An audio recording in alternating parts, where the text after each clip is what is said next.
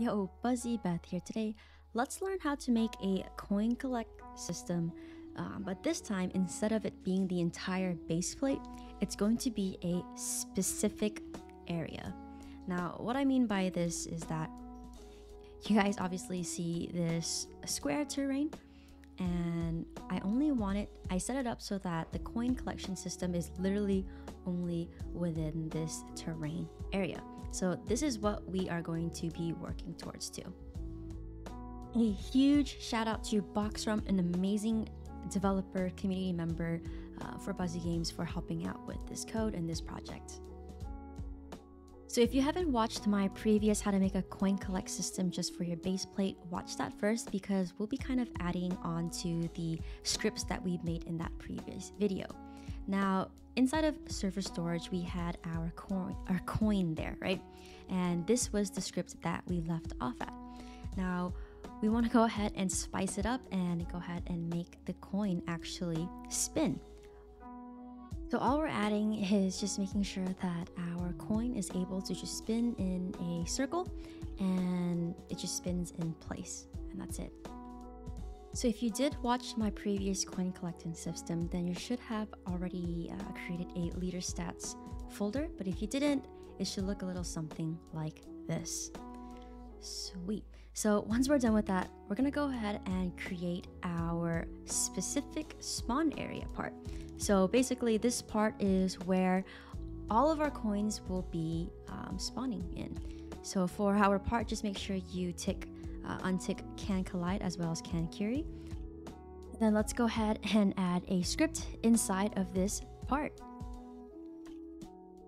Okay, so we have a variable for our coin, which is inside of server storage. We have the spawn area, which is just our part, as well as a variable for the max amount of coins possible to be spawned in this part. And of course, we have a debounce. Now, for our first function, it's going to find the position of the coin inside of our part, and then for our second function, the random v2 is going to place our coins inside of that specific spawn area. Now, for our spawn coin function, it's going to get the random position using our spawn area for the zone, and we're actually going to go ahead and create a raycast so to filter out the spawn area so coins don't spawn on it. Now, if the info is nil, then that means that there was no surface for the coin to spawn on. Okay, so we're gonna go ahead and create a new coin in our spawn area, and it's going to make sure that it spawns in the position where it's just hitting right above the surface position. And then we're gonna go ahead and create a loop, a while true do loop. We're going to get a table of all the children of coins.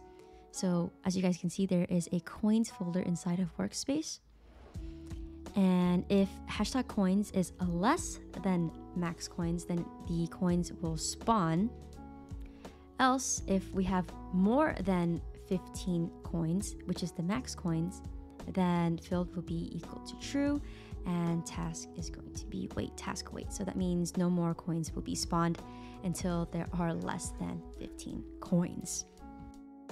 Okay, so let's go ahead and test out our hard work.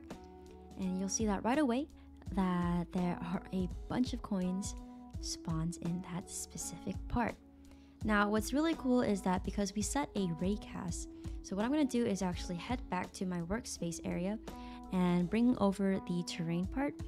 And I'm going to go ahead and make sure that my spawn part, the spawn area part, the part where the coins will be spawning on, it actually just covers the entire terrain. So not by height, just like literally the length and width of it.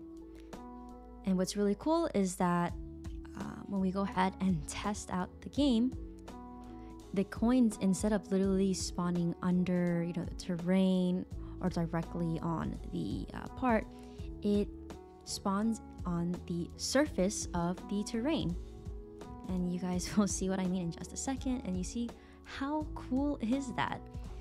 If you guys enjoyed this content, please give us a like and a subscribe.